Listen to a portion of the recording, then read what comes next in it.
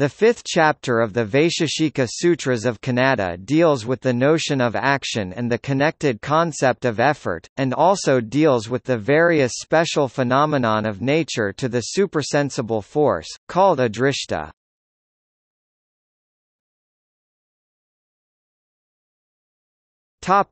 Meaning. The Sanskrit term, Adrishta Sanskrit, Adrishta as an adjective means, not seen, unseen, unobserved, unforeseen, unknown, invisible, unexpected, not experienced, destiny, fate, luck, not permitted or sanctioned, illegal, virtue or vice as the eventual cause of pleasure or pain.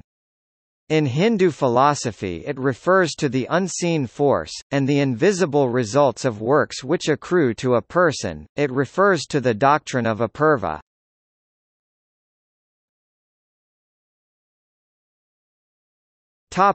Mimamsa concept. Adrishta, literally meaning unseen, in the Mimamsa context refers to the invisible result of a ritual that accrues to a person, and in the Vaisheshika context, synonymous with adharma, to the equally invisible negative karmic accrual, as the unknown quality of things and of the soul, and brings about the cosmic order and arranges for soul according to their merits or demerits.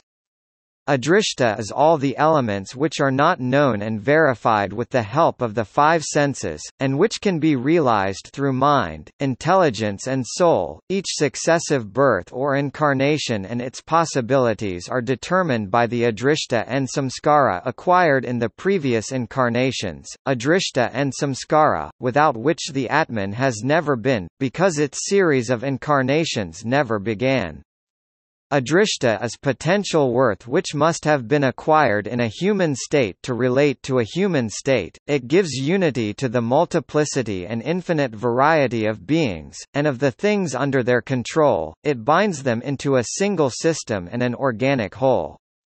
Prashasta hints that the existence of the universe itself, though not due to Brahma's adrishta, is not free from adrishta, moral merit. All current actions and planned future actions get planted in adrishta.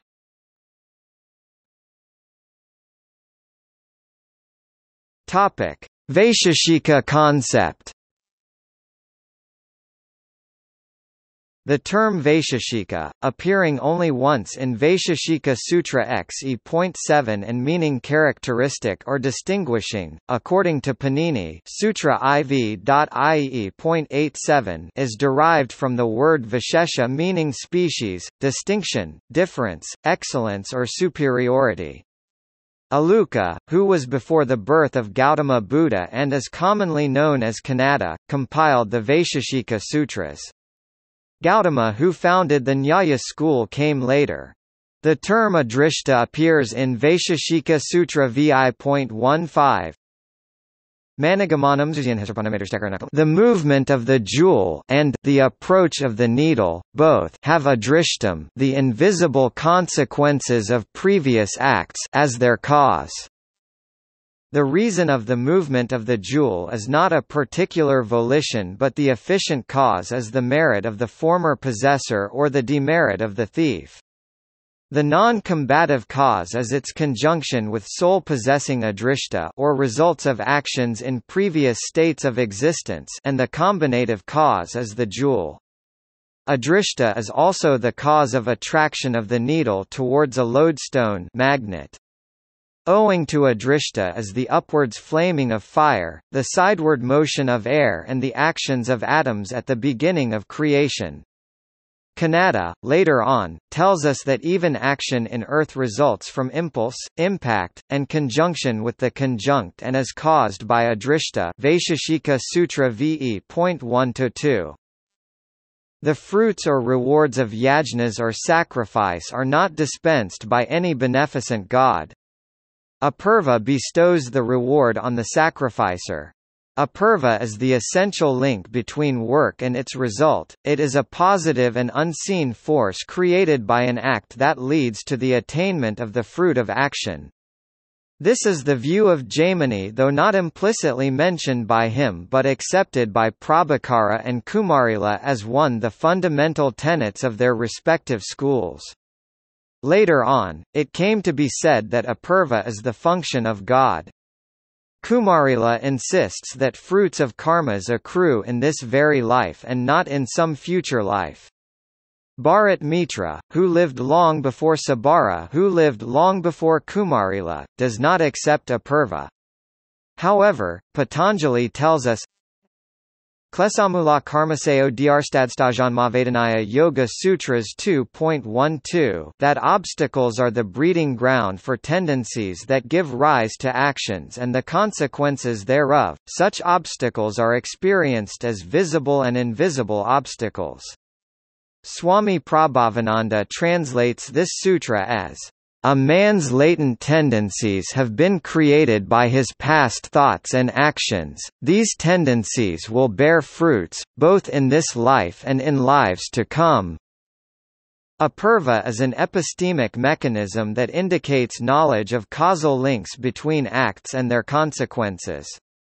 Sabara discusses this concept in his commentary on the Vaisheshika Sutras, and even claims that by the word kodana Sanskrit, kodana meaning precept or rule, the performative element of an injunction, Jaimini really meant apurva. It is mentioned by Jaimini in passing, as part of Purvapaksha argument in Mimamsa Sutra IE.9.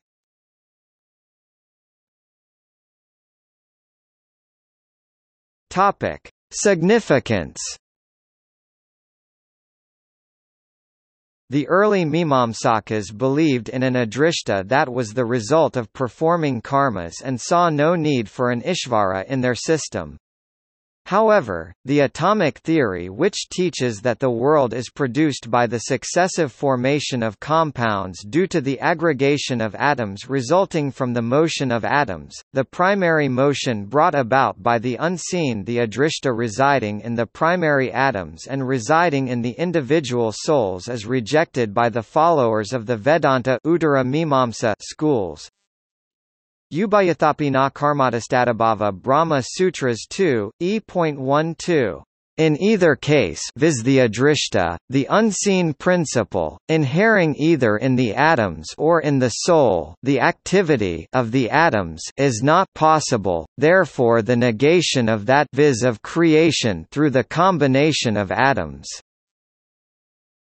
The Nyaya Vaisheshika systems of philosophy derive the conception of moksha from the Upanishads but require a highly developed stage of logical thought, and care more for the instrument of knowledge than for knowledge itself.